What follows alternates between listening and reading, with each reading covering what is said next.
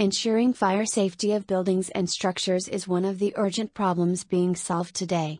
In the process of ensuring said safety, a wide spectrum of specialists is involved: engineers, designers, installers, operators, risk management personnel, etc. Today, the main approach is a so-called risk-oriented approach, aimed at minimizing the value of individual fire risk, or maximizing the safety of people in residential and public buildings and structures.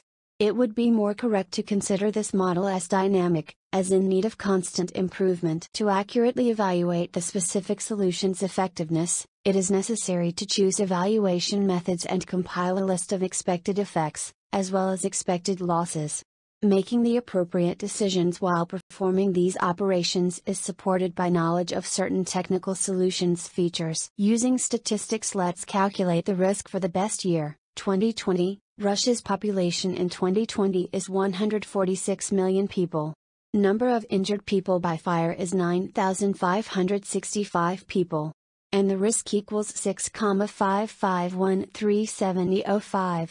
We can draw the conclusion that the risk is 65 times higher than acceptable. Let's turn to formula that defines the FPS structure, and allows to calculate such parameters as reliability and structural significance of the system. The structural significance of the system can be defined as the result of differentiation, by opening the brackets and differentiating. For example, relative to our ENS, we can define the ENS structural significance in the FPS structure. Substituting statistical data from Table 1, we get BENS equals 0,35. The results show that the most significant system is fire alarm system, which is evident on the fact that this system is responsible for fire detection. The most usefulness is provided by SCS, however, it has the lowest reliability.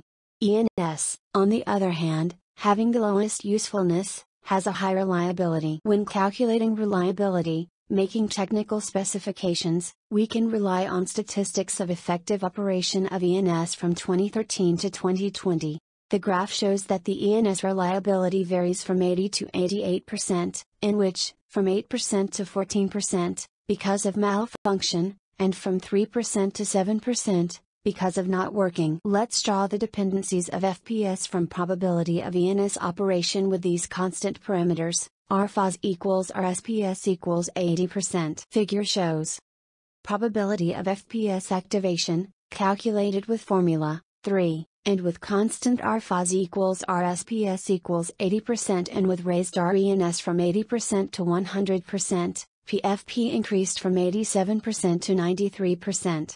At the same time, the real effectiveness with the same parameters increases only from 77% to 80%. Using obtained result, we can draw a dependency of individual risk, formula 1, from methodology 1, from a probability of FPS effective operation with the following constant parameters. We are ready to draw the first and important conclusion: switching ENS's type I2 to ENS's of higher type, 3 and 4, risk goes back to normal.